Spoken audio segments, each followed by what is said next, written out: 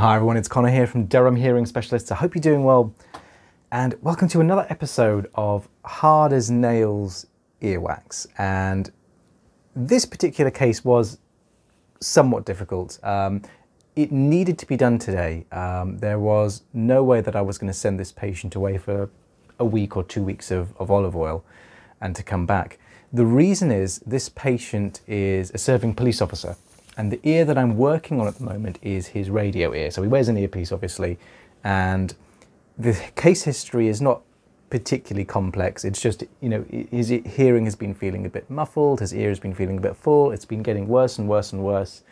And then eventually it just hit critical mass where whatever tiny gap was left for sound to get through to reach the eardrum, that closed, and he became very hard of hearing in that ear and was unable to hear through his earpiece. So he's come to see me. This is the situation here. Again, not necessarily ordinary earwax here. We do have the classic sort of earwax dead skin hair matrix, which is extremely resistant to suction, very, very hard to deal with. And you can see here I'm going in with suction and a little bit of olive oil. Really what I'm doing here is just sort of probing the situation, just teasing the wax and just seeing how easy it will be. A little bit more olive oil in here. And you'll see that mostly I'm going in at the edges. I'm testing the periphery and dragging it into the center and just moving it around to see if there's any kind of movement there whatsoever. So this is just sort of the initial stage of investigation, I suppose. Ultimately, the thing that will save the day is a Cawthorn hook, which you'll see in a moment and you've seen on other videos as well. But it is just a very, very, very tiny metal hook. So there it is. This is a number 6, and I'm going in on the side here. The lovely thing about this tool, and I'm sure I've mentioned it in other videos, but it is small enough to kind of not press into the side, but encourage it in between the canal and the wax, just so you can get some purchase, and then you can start tearing bits away. Whereas with a St. Bart's hook, it's just too large to do that. So what I'm doing here is just disturbing the wax plug, disrupting it. And the idea here is that I'll move back and forth in between the hook and the suction. And whenever I've, created a little bit of a mess with the hook, I'll go in again with the suction, clear everything away. And we'll do this in stages until I can kind of get to a stage where I can get the hook in deep enough where I can drag the plug out in one piece, essentially. So there's a little bit of movement here now that I've disturbed the plug. And you may be thinking as well, if the hook is so good and you're able to slide it in on the side without hurting the patient, why don't you just slide it in all the way? That would be somewhat dangerous because I'm not sure where the eardrum is, or I don't know how shallow or deep the ear canal is. So typically an ear canal will be anything from 25 to 30 centimeters long. It varies hugely, but sometimes they can come really shallow, sometimes they can come really long. And what you definitely don't want to do is just kind of shove the hook in blindly and just keep on shoving it, because you might hit the eardrum. And whilst that probably wouldn't be, an instant perforation or anything like that, it certainly would be disaster, particularly if you shoved the hook in and then the tip of the hook got embedded somewhere.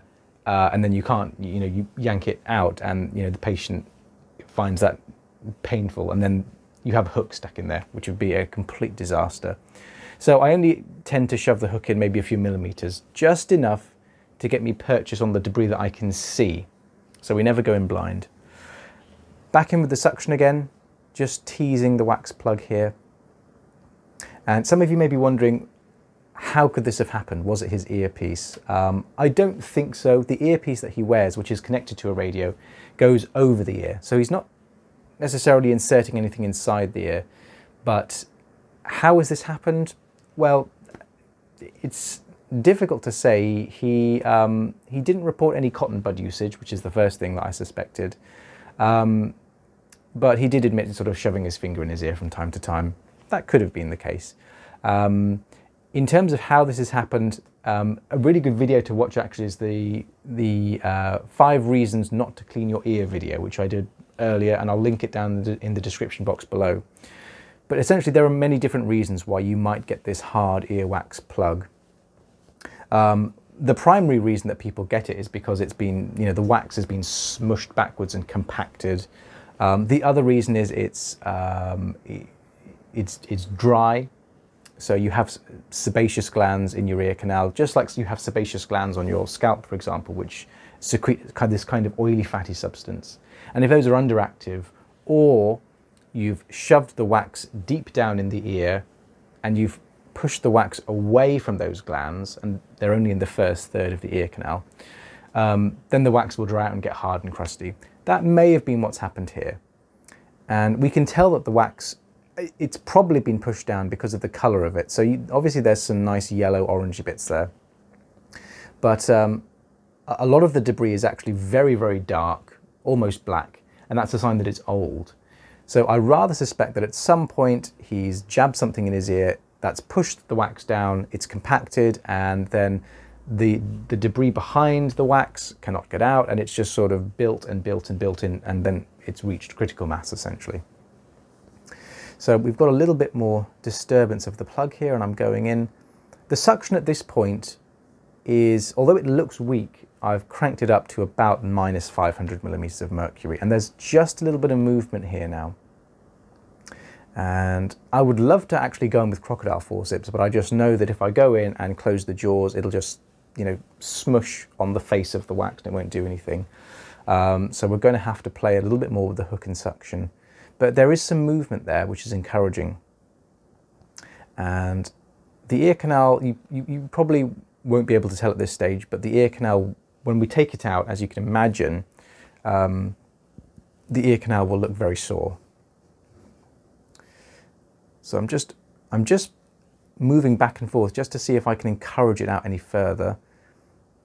And we're going to have to go back in again with the hook, going around the bottom. And it's at this point now that I'm confident that I can actually get some leverage there. But again, the hook's just dragging through. One I would say improvement to this hook would be to make the face of the right angle, the face that's closest to the handle, to make that flat. That would be amazing. So again, I've got way more leverage now than I had before, and now you can see that the hook is, the plug is starting to move as one, and that's when I know, okay, there's been enough loosening, there's been enough disturbance, and now I can actually get it. And we're just going to keep on working with the hook to see if we can, grab the whole thing in one piece. And there we have it. And you can see the amount of hair that's matted in with it, which again is another reason which would make the plug very, very difficult and hard and impervious to suction or irrigation for that matter. So there we go. The olive oil is definitely serving a purpose here. It's just lubricated the ear canal so we can drag it out as one. And there we go. You can see how black it is as well. And let's just give the endoscope a wipe as well. And there we have it. So it's not, whilst it's not gigantic, you could very clearly see from the footage how tight it was in the ear canal. Just a little bit of debris left behind, and we can suction that, that's just dead skin. But you may catch a glimpse there of the ear canal, just how red it is, and there is a little bit of abrasion there, there's a little hematoma there, but it's not huge. By hematoma I mean bleeding underneath the skin. So there we go, very, very pink ear canal, but lovely looking grey eardrum there. There's the plug. So it's about 1 centimetre in length, I would say, ½ an inch. But again, I suppose size is relative, and for a slightly small ear canal, that's a lot of debris. And if it's tightly packed in there, it can cause a lot of discomfort and hearing loss. There's the tube. And there's not a huge amount in there, again, just bits and pieces as we were sort of disturbing the wax and wriggling it around. But there we go. I hope you found that entertaining and interesting. That was episode 2 of Hard as Nails Earwax. Undoubtedly in the future there will be an episode 3, 4, 5 and so on. Stay tuned for that.